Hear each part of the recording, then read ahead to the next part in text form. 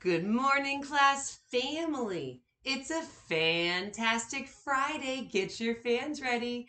Fantastic. Let's look at our message together. Show me that you're a team and a class family. Follow along with your eyes and listen with your ears. Use your finger to point. Ready? Let's start with the date. March 31st, 2023. Dear class family, today is Friday. We will learn a lot at school. First, we'll review the word wall and tap words. Next, we will share our thinking about a poem. Then, we will read poems aloud and in different ways. Last, we will look at the Lexia data and do literacy centers. There is no school next week because of spring break. Love, Miss Joyner. All right, let's look back and reread the message. Remember, good readers read things again. It's called rereading. You do this so their brain can understand the words on the page. Use your finger to point. Let's start with this month. It's the last day in this month. Do you remember what it's called? There's a capital M-A-R-C-H. What does that say? You're right. It does say March. If you remember that, go ahead and pat yourself on the back and let's reread the whole date. March 31st, 2023. After the date, let's reread our greeting, beginning with the word dear. Dear class family. After the greeting, I see a punctuation mark. It starts on the line and does a little curve. What's that called, kindergartners? You're right. It is a comma. Let's go ahead and review the punctuation marks that we're going to be seeing in the message. Comma, period, exclamation point, also called a exclamation mark, and for the question of the day, we're going to have a question mark. In person, let's circle those punctuation marks and capital letters. As we are rereading, search for those with your eyes. All right, after the greeting, let's look at the first telling sentence, beginning with a capital T like T-top.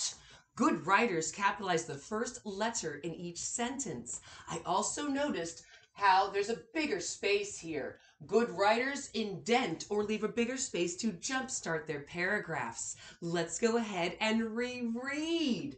Today is Friday. It is Friday, and it's a fantastic Friday. Let's look at the next sentence. We will learn a lot at school. Oh, that's true, class family. You know we do that every day. To be a great collaborator, communicator, and creative and critical thinker, we do this by listening, writing, and drawing, asking and answering questions, making connections, sharing our thinking. Speak loudly and clearly for all to hear you. Remember, good communicators use their mouth to speak and their ears to listen. All right, look at this transitional word here. It starts with a capital F. Do you remember? Well, let's review it. First, we will review the word wall and tap words. Okay, we're going to use our word wall as a resource to review the ABCs, letters, sounds, and pictures to match that word. And we're going to be using some YouTube channels. Shout out to Jack Hartman, Mr. B, and the Singing Walrus. All right. We're also going to be using the Learning Station too and CBC Word Song. So many fantastic resources to help us move our bodies, sing and dance, and pump our brains with knowledge. Look at the next transitional word here that starts with a capital N, like N nut. Remember, good writers sequence their writing with first, next, then, and last. We already used first. What's this one? Do you remember? Next. Next, we will share our thinking about a poem. Okay, so remember, poetry can have a rhythm or beat. It can have rhyme, repetition. It can create a picture in your mind, and it tells a story as well as can incorporating the five senses. We're going to be looking at poetry today and sharing our thinking about it.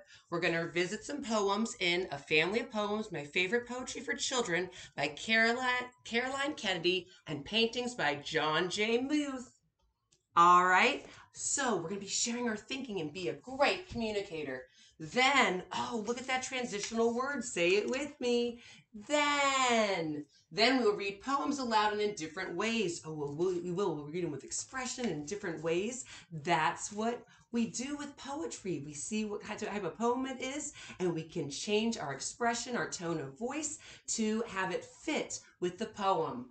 All right, look at this next transitional word. Say it with me. Last. Last, we'll look at the Lexia data and do literacy centers. Okay, we'll look at the Lexia data. I know many of you still have more units to pass to meet your goal for this week.